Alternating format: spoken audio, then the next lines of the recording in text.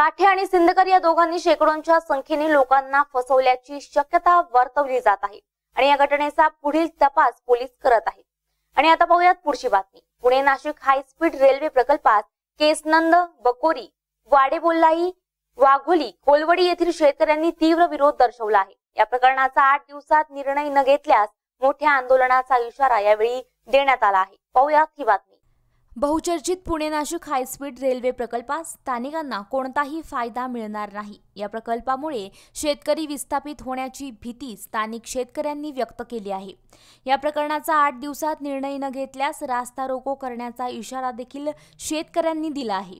कचरा प्रकल्प, रेल्वे प्रकल्प, रिंग रोड, मोठ्या समतेच्या विद्युत प्रवाह तारा यासारख्या बिनकामाच्या योजना पूर्व हवेलीतच का, असा प्रश्न यावेळी परिसरातील शेतकरी आणि नागरिकांनी विचारला आहे। गावामध्ये किंवा वाडेबोला कुठल्याही गावामध्ये जर रेल्वेचा सर्वे करत असताना शेकडो शेतकरी आमचे बाधित होणार। पहिली गोष्ट, शहराकडचे शेतकरी सगळे अल्पोधारक आहेत, अतिशय थोडे शेती आहेत आणि शेती हा मुख्य व्यवसाय आहे। त्यामधनं जर रेल्वे जाणार असेल तर आमचे शेतकरी देशोधडी लागतात। त्यामुळे कसल्याही परिस्थितीत हा रेल्वे सर्वे आम्ही होऊ देणार नाही। आणि तरीही शेतकऱ्यांचा विरोध पण करून जर खासदार असतील, आमदार असतील किंवा पदाधिकारी असतील, अधिकारी असतील, त्यांनी सर्वे करण्याचा प्रयत्न केला तर आम्ही पुणे नाशिक हायस्पीड रेल्वे आरक्षणाच्या निमित्तानं काम सुरू करण्याचं सरकारने ठरवलं आहे। पण आमच्या ह्या भागातून रिंग रोड गेलेला आहे, 2 टॉवर लाईन गेलेले आहेत आणि आता जर रेल्वे गेली तर पूर्ण शेतकरी उद्ध्वस्त होणार आहे।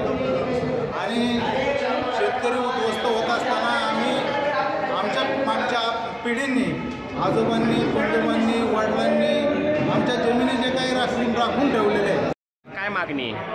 पुणे नाशिक रेल्वे प्रकल्प या ठिकाणी जाहीर केलेला आहे।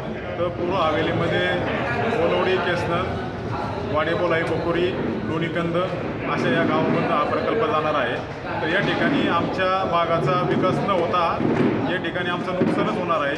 तर या पूर्ण शेतकऱ्यांचा या ठिकाणी विरोध आहे आणि या ठिकाणी आम्ही कसल्याही प्रकारे या ठिकाणी रेल्वेचा प्रकल्प होऊन देणार नाही।